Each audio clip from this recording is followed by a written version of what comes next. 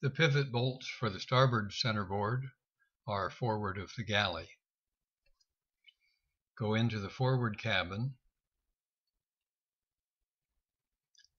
and under the chest of drawers there's an opening that allows access.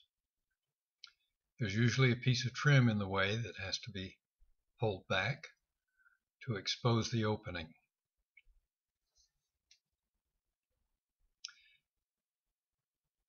Inside that space is the outboard end of the pivot bolt with its various washers all stuck together with 5200.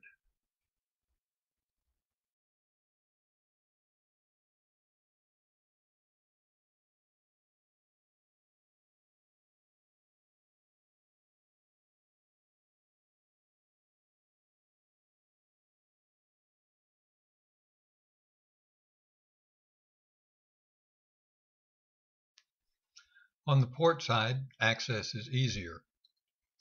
There's an inspection plate at the bottom of the deep locker in the nav station.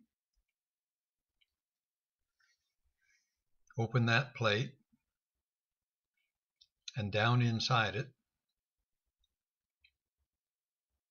you'll find the outboard end of the pivot bolt. Sorry about the camera work. It's a difficult space to hold anything steady.